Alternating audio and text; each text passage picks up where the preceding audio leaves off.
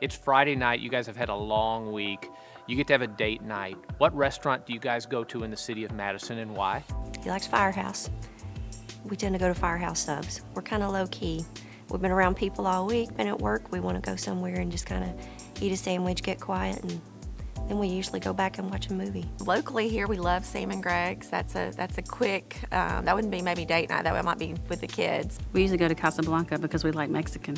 We go to the Hunt Club. We enjoy going to have steak night at the Hunt Club, and the good thing is we get to share a steak, and it's awesome. Boolin, every Friday night. Every Friday night? Every Friday night. Crispy green beans, best in the whole world. Well, if you know anything about Teddy, the restaurant would be home because he doesn't want to spend a dime doing anything that he hasn't already budgeted for the week. Well, Paul, before I get started, Maura never lets me go out anywhere without wearing this cap.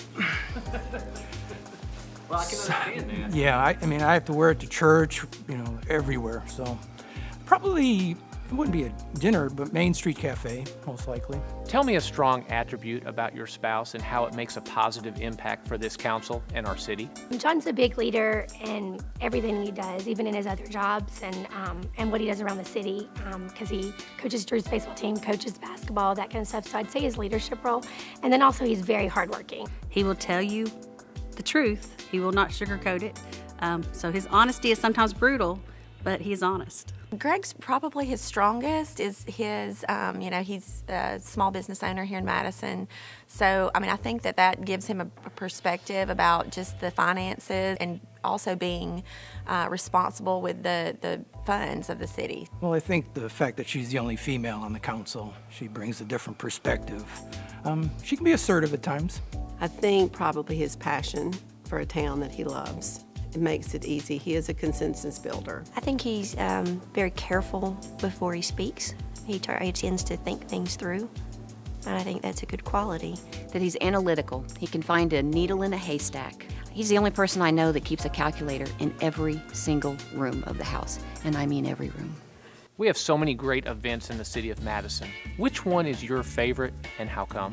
Greg and I both grew up here, so we've been going to the street festival for just forever, and so just watching it change and evolve over the years has been fun. It's got the parade and all the kids come out, and they usually have the face painting and a lot of activities for the kids, and I enjoy that. It's the Madison Street Festival. That's absolutely near and dear to my heart, and I've been on the committee for many years and chaired it for 3 years and watched it grow from sadly a declining little event to 35 to 40,000 people in a town that big. So it's a good place to be. It's really enjoyable just to see all those people come through and enjoy Madison as a whole. Probably the concerts in the park on Thursday evenings. The different types of groups that come out, and it's just a folksy type thing. I would say the game against Bob Jones and James Clemens.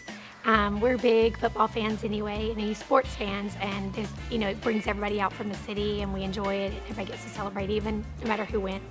I have a lot of events that I like in Madison, and partially because I work with the Arts Council. I have to agree, the concerts in the park downtown have always been my favorite. I like Christmas Card Lane because I think that's very festive, and it brings lots of people from everywhere. I met lots of people who drove from Gurley, who drove from Athens, who came to Madison downtown to see it, and they stopped and had a bite to eat while they were here. Is there anything that you've told your spouse that needs to be added to the city of Madison? Trader Joe's. Oh, I'd have to say maybe Dave & Buster's. Usually something to do with shoes or clothing. So I'm like, I want Steinmart, I would like a Dress Barn. I used to pitch for Macy's. I have to agree with Mickey. I'm all about shopping. If we could have something like that in Madison, so I could go shopping for shoes and purses and things like that, because shoes and purses are my thing. Saks. Over and over again. I would love to get a Costco on County Line Road. I would say Trader Joe's, and also I would say Sephora. There's one close by, but I would rather have one closer to me in Madison because I spend a lot of money at Sephora. It's one of my favorite places. You're watching our city council meeting on TV, and you want to reach to the screen and tell your spouse what? Less is more. Don't say too much. Just say what you need to say without saying something you're going to regret. put the water bottle down. He will drink the water bottle and then he'll start either hitting his hand with it or hit it places. And I've actually texted him before and told him to put the water bottle down. I actually asked him, is his head that heavy? Because he's always doing this on the table. He's holding his head up like he's just really tired. Not to say, and actually, you know this, but I'm texting all of you and telling you what to do during most of it anyway. Probably quit elbowing Steve in the ribs. Sit up straight. No. Yeah, it's fun to watch him on TV. I mean, it's fun to kind of watch just the whole process. I mean, it's been interesting to see how everybody interacts with each other, and yeah, I try to stay out of that side of it though. Stop. If you're thinking about saying it, don't. Be slow to speak and slow to anger. During the campaign, was there a memorable story as you were knocking on doors? A lot of our district is where I also teach, and a lot of the neighborhoods go to my school. So I got to see a lot of my students who answer the door, and then I would go to school and they would say, oh, we're going to vote for your husband for mayor. And I'm like, he's not running for mayor.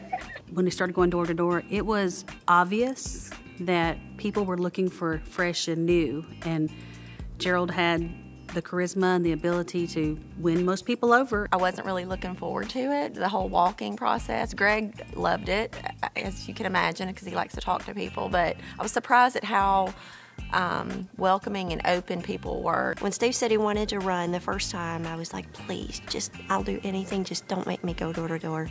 I'm the introvert in the family, and I did not want to do that. And it was hot. And about an hour into it, he called and he said, I've been bitten by a dog. And I said, I'm not coming and walking up Rainbow. I'm not going to do it. You're going to do it by yourself. And he said, Debbie, I've been bitten by a dog. I said, stop being a baby. I'm not going to come walk up Rainbow with you. So when he got home and the dog had bitten through his shorts and into his thigh, and it was a Doberman, and I kind of felt badly about that.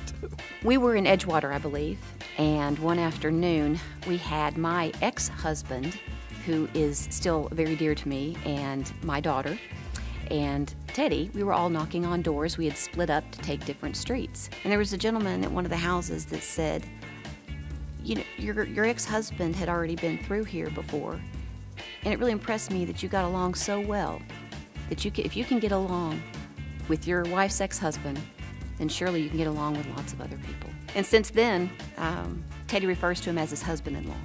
I was wearing my Vote for Maura Robleski or Else t-shirt, and walked up to this guy's house, and he had a hose, and he was out hosing, but he also had a sign that says no soliciting. And so I thought about it. I says, do I walk up to this guy because he could, hose me down? But it was really hot, and I says, this could be good. So I continued walking, and he aimed the hose at me. Finally, I walked a little further, sprayed me, and kept spraying me, and I finally kind of got out of there, and as I was leaving, I go, don't forget to vote for Maura, and walked on. This council's been together a year now. What grade do you give them on a scale of 1 to 10? I would give this one probably about a 9. I think it seems like they're talking more. Oh, 11. I do think it's much better. I think there is room for improvement. I would probably say communication is probably a 7 or an 8. The way that they work together, I think that they all have had such strengths, and I think this council is definitely a 10. I say B+, because there's always room for improvement. But the communication's been great, and talking to different people, everybody seems to think the same thing, that the council's doing much better. I'd say a 10. They work all together very well, and I've enjoyed getting to know each of them, and they care about the city, and I think that's what's most important.